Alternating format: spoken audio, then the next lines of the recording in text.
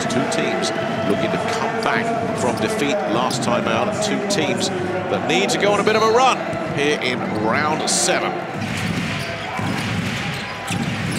He looked to take it himself, and that was absolutely dazzling. Finished off by Tomic, but what about the assist for Hurtel? For the last 2 quarters against Fenerbahce, offensively, they were shut out. Brilliant from Sanders, absolutely brilliant. Drew 2 defenders as well.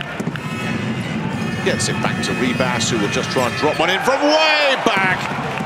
Darrell Wright, who then gets it out to Bryson Taylor, who will look to float one in, and that will get a few cheers.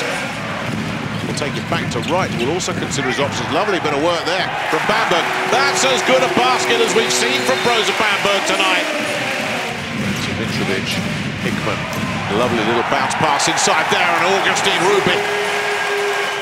And they force a turnover, but they steal it best they can. Bryce Taylor with the steal right there, and a big throw down. Game on. Bamberg are flying. Odolo can bring this away as well.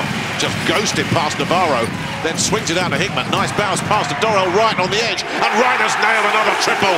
Claver doing some defensive work as this looks to try and get somebody open. Is that going to be Darrell Wright? Yes, it is. Bamberg take the lead.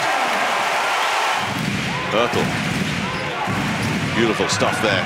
Just dazzled Nikos Zisis, and Barcelona are back level. Zisis. Taylor. Oh, what about that? Here is Sanders. Can't finish the job. It's collected by Augustine Rubin, and that'll do it. That will do it. Whether that counts or whether it doesn't is irrelevant. That is one of the great comebacks.